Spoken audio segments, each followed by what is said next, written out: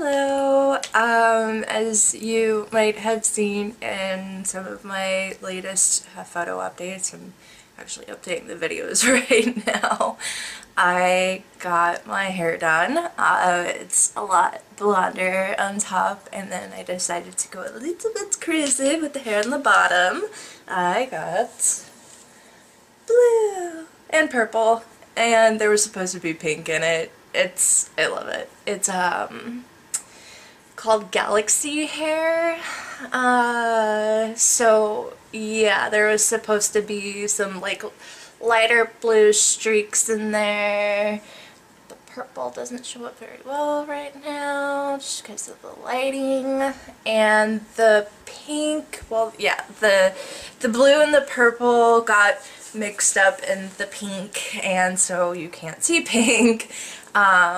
It dyed the blonde bottom end of my hair a little bit blue. So next time that I go in, which will be in December, I am going to have some of the I'm gonna have some of the blue bleached so that it turns into a lighter blue, and then I'm gonna have pink put in, and depending on how much it lightens up, I might do some purple, some more purple in there if it doesn't start showing. I've washed my hair a total of like 3 times maybe, and I got my hair done 2 weeks ago. I know that sounds really gross, but honestly you're not supposed to wash your hair that much, so I use dry shampoo in between hair washings, and it's also a horrible pain in the butt to wash, I'm not gonna lie. It's awful. This is high maintenance hair.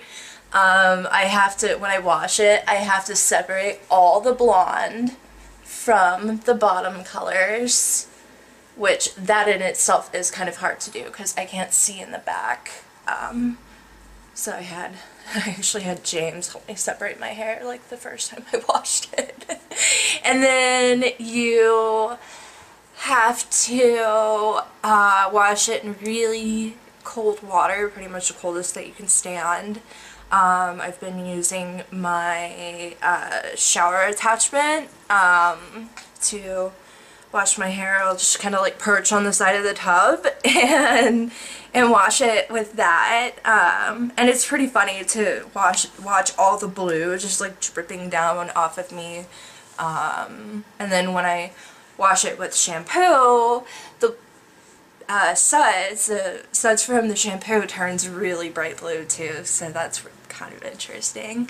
It does stain my tub a little bit, so I try to wash it out after I wash my hair. So yeah, I wash it separately, I have to dry it separately, and I have to blow dry it and blow dry it separately, which is kind of a pain in the butt because I almost never would blow dry my hair. I'd always let it air dry. Can't do that now. It's pretty, I love it. The color is like insanely vibrant, just because of the type of dye that she used. Look, I'm just like placing it over me. It's like I have a scarf. Half scarf. It's a scarf of hair. Oh, I should show you the pictures that my hairstylist took of me. So I went back in the next day. We took some pictures after she did it, but we did it in artificial light and studio lights, so we didn't get as good of lighting as we would have outside, so we did shoot it outside. So here's the here's that one. It's funny, there's like this spot up here where you can see the purple pretty well, and then side view where you can't see the blue or the purple at all. And another one with my hair braided. I love that look because the blue is like braided in with the blonde. And then, oh, I joked around with her and I said that I look like Rarity from My Little Pony, which I totally think I do. Okay, so the next day, after I got my hair done, she asked me to come in so that we could take some pictures in the sunlight and the natural light. So she did a free hairstyling for me. She curled my hair. That's what it looks like. Super pretty. There's another one. She put this beautiful little headband thingy on me. And then there you can see more of the colors, more of the different colors. So yeah, I love it. I think it's beautiful. Next time it'll look less My Little Pony and more Galaxy-like. It's been interesting because, well, apparently I do wear my hair on this side of my neck because my neck is not so much anymore, maybe still a little bit, but the dye has been rubbing off on my neck and my back, so I had to buy these hair dye remover wipes which have ammonia in it, and I didn't realize that, and they don't give very good directions on how to use the wipes, so I didn't, I would like wipe the hair dye off, but I would kind of scrub at it a little bit, and I wouldn't like wash the stuff that was on the wipe off. So it caused me to get a little rash on the side, which is finally going away. You might be able to, oh my god, yeah, you could probably see that right there. It's all right there. Oh, and then yeah, you can see the blue a little tiny bit. It's not too bad.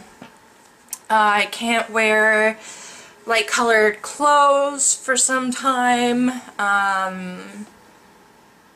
It's dyed my fingernails. I had, prior to me taking the gel off, I had this light, like, brown beige type color. It would dye that, like the tips of them, which you can actually see in the latest photo sets in some of them. Like, my nails look so filthy, but they're really not. All it is just from the skirt that I was wearing, one of the black skirts I wore, and then from my hair as well, because I fiddle with it a lot. And then I had to switch my pillowcase. The pillowcase that I was using is light purple, and I didn't want that dyed, so I switched it with a dark red pillowcase that I had, and I actually bought some black satiny ones, which is supposed to be better for your, I just stopped that. It's supposed to be better for your skin. It's supposed to like help not cause wrinkles. I don't know. That's what I've heard. That's what I've read. So we'll see. But yeah, so you guys will have to tell me if you like it or not. I like it though. So it's something different. And I was kind of bored, so apparently when I'm bored I make changes to myself. Anywho, alright, bye!